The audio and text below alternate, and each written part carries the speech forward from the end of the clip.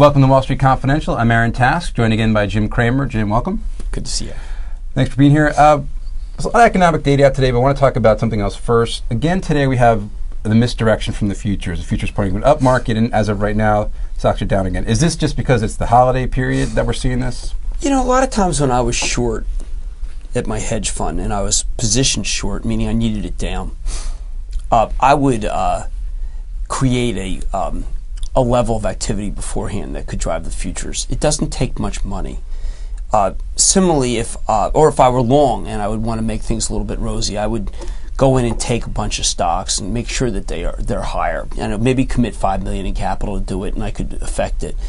What you're seeing now is it probably is bigger market now. Maybe you need $10 million in capital to knock this stuff down, but it's a fun game and it's a lucrative game, and you can move it up and then fade it. That's often creates a very negative feel. So let's say you take a longer term view intraday, and you say, listen, I'm going to boost the futures, and then when the real sellers come in, real market comes in, they're going to knock it down. That's going to create a negative view.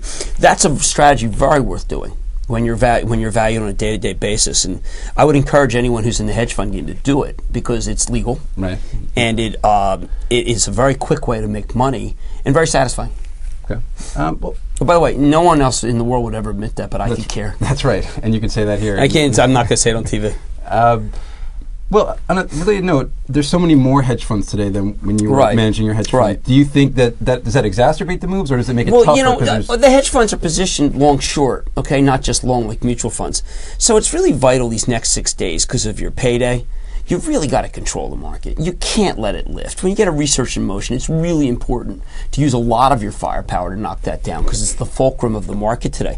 So let's say I were short. What I would do is I would hit a lot of guys with RIM. Now, you can't foment. That's a violation of foment? Yeah, you can't foment. You can't create yourself an impression that a stock's down. But you do it anyway because the SEC doesn't understand it. So, that's the only sense that I would say this is illegal. But a hedge fund that's not up a lot really has to do a lot now to save itself. So this is different from what I was talking about at the beginning where I would be buying the Qs and stuff. Right. This is actually just blatantly illegal. But when you have 6 days and your company may be in doubt because you're down, I think it's really important to foment, if I were one of these guys, foment an impression that research in motion isn't any good because research in motion is the key today. So, you know, you would hit this guy and that guy, and when you would see an offering, when you see a guy who's bidding, you'd wipe out that guy very quickly. And what I used to do was called, if I wanted to go higher, I would take and bid. And if I wanted to go lower, I'd hit an offer. And I could get a stock like RIM for maybe, that might cost me 15, 20 million, Annie, to knock RIM down. But it would be fabulous because it would beleaguer all the moron longs who are also keying on research in motion. So we're seeing that. That's, you know, again, when your company's in a survival mode, it's really important to defeat research in motion and get the Pisanis of the world and the people talking about it as if there's something wrong with RIM. Then you would call the journal and you get the bozo report on research in motion, and you would feed that there's a Palm's got a killer it's going to give away. These are all the things you must do on a day like today, and if you're not doing it, maybe you shouldn't be in the game. Okay. Another stock that a lot of people are focused on right now seems to be Apple. Yeah, Apple's very important to spread the rumor that that both Verizon and AT&T have decided they don't like the phone. Right. That's a very easy one to do because it's also, you want to spread the rumor that it's not going to be ready for Macworld. And this is very easy because the people who write about Apple want that story. And you can claim that it's credible because you spoke to someone at Apple, because Apple isn't doesn't. Right, they're not going to comment. They're not going to say. So it's really an ideal short.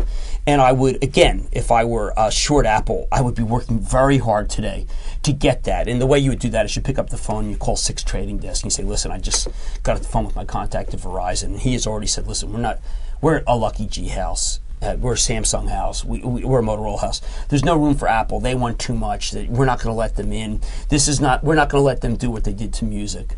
And, you know, I think that's a very effective way to keep a stock down. Right. I might also, by the way, because the stock at 84, 85, with a little bit of capital, you go buy some January 80 puts that makes it look like there's going to be something going on. So maybe you give Morgan an order to buy 1,000 Jan 80 puts. Then you go position limit with you use a firm that doesn't know what the heck it's doing. Maybe you go to UBS for puts, and you just kind of create an image that there's going to be news next week, and that's going to frighten everybody. Right. Then they all go out and say large put buyer UBS. Then they call Pisani again. You have to use those guys and say, listen, I see a big buyer of puts, and I'm told that it's SAC. You would do that too, and these are all what's really going on under the market that you don't see. Right, and nobody else talks about. Right, it but you. what's important when you're in that hedge fund mode is to not do anything remotely truthful, because the truth is so against your view that it's important to create a new truth, to develop a fiction. And the fiction is developed by almost anybody who's down like 2% to up 6% here. You can't take any chances. You can't have the market up any more than it is if you're up 6. Because starting Jan 2, you'll have all your money come out. So what would you do if you're in that situation and you feel like you're desperate, is that you would do these actions. So you're talking about the mechanics of the market. Well, the mechanics are much more important than the fundamentals. Oh, okay, well, but in terms of the fundamentals, you've been writing about how you think. Who cares about the fundamentals? Research in motion just blew out the quarter. Right. But look what people can do. I mean, that's a fabulous thing. The great thing about the market is it has nothing to do with the actual stocks. Right. Now, look, over maybe 2 weeks from now, the buyers will come to their senses and realize that everything that they heard was a lie. But then again, Fannie Mae lied about their earnings for $6 billion. So, right, and Bristol Myers lied. It's just fiction and fiction and fiction. And I think it's important for people to recognize that the way that the market really works is to have that nexus of hit the brokerage houses with a series of orders that can push it down, then leak it to the press, and then get it on CNBC. That's also very important. And then you have a kind of a vicious cycle down. Right. And it's a pretty good game. And it can be played. You pay for 1% or 2. Right, and then do you get long before Macworld and the expectation that the iPhone is going to be good? Right, and then you go back, flip to the long side. You certainly got to use the other side. Interesting. Yeah, and there's a case where I would say the January 80 puts can be justified, because after I've knocked the stock down to 80, I can buy a lot of common. And then you play it right into Macworld, where they'll probably introduce the phone and Verizon's going to take it. Okay. Well, maybe the fundamentals don't matter, but let's talk about the Fed remember, a little bit. what Wall Street Confidential is not giving you the party line. Oh, here's the party line, by the way. I spoke to Apple. The phone, I hear the phones are good, and Verizon might take it. And as a matter of fact, the research in motion sellers, I don't think they know what they're talking about. But you've been writing about the cell phone market. You think is you don't want to be involved in that. The problem with the cell phone market, frankly, is that these guys are all killing each other. Someone has to take a dive. Motorola and Nokia have to get in a room and just fix price. They've been reluctant to do that because of the various justice departments and because they it's illegal, right? Yeah. Well, that hasn't stopped a lot of other companies. This is true. This seems to be a case where they seem to be directly worried about the authorities. It's almost as if they have a lawyer that matters, unlike, say, the Bristol Myers lawyers. And, what eventually happens is the shareholders demand that you get phony lawyers and you sit in the room. And it'll happen soon. Real quick, the Fed, the numbers out today weaker than expected. Oh, so what? The Fed has obviously got a cut. But, you call the various guys who cover the bonds and you say, ignore the bond action. What's really happened is the Fed is very frightened about, and then you gin up the number that they're really frightened about. The Fed is actually desperate to try to figure out, how quickly they have to cut without looking like dopes that they raised. Right, because they've been talking about they're worried about inflation all this last few months. You don't want to raise in May and then cut in January. You look like Mexico, for heaven's sake. I mean, this is like a distinguished group of people who went to really good schools. Right, these are smart guys. Absolutely. Yeah, they don't want to look like dopes. But when we were talking earlier in the week, you said you think it would be some sort of crisis, possibly Ford being a trigger. Well, Ford went and did all that, they pledged all this investment banking to all these guys, so now that they're very reluctant to say negative things, it makes it much tougher for the Ford story to play out. I mean, the amount of business that Ford has to do. Ford might be the big client of 2007. So if I were in the corporate finance room, I would say, listen to the research guy. I said, listen, I spoke with Mullally. I actually have the inside. The plan works. So then you're the research guy and you say, oh, man, what do I do? It's bonus time. I'm not going to be a total idiot. Spitzer's going to Albany. Let's get back in the game. Right. I think that's important. Is it possible? Because a year ago at this time, a lot of people were saying GM's about to go bankrupt, and of course the stock's up 50-some-odd%. Well, could Ford be that stock? Their GM. No, the GM. The difference between Ford and GM was that GM's balance sheet was never really. It turned out wasn't that bad. Ford's balance sheet's pathetic, and you know that because they were willing to screw over the common for the bonds. Right. That's kind of if it weren't Ford, if this were Qualcomm. We'd be saying Qualcomm is desperate, but no, it's Ford. But it's Ford. It's an American icon. Yeah, I drove a Ford. I owned a Ford once. And this is our country. Well, yeah, this right. has been Jim Cramer.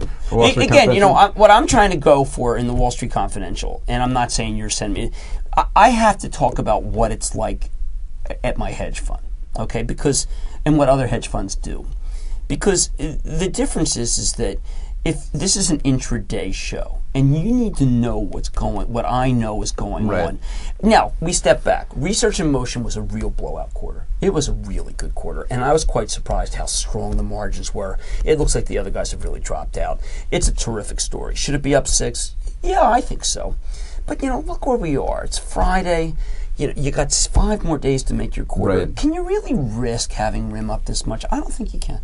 Okay, and they're not. And if I'm correct, you're off next week. Yes, I am. Okay, and I am as well. Right. So we'll be back in 2007. I'm hoping that we finish the year at 1260, because that's at 12,460, because that's what I said at the beginning of the year was. Now, yesterday we came in and we were 20 points away from what I predicted. I want to nail it. Do you have a forecast for 2007? Yeah, but I'm not. It's over a series of 5 days, so people have to go to realmoney.com. Check it out on realmoney.com. And Jim, thanks very much for being here. I'm Aaron Task. Stay tuned for more of TheStreet.com TV.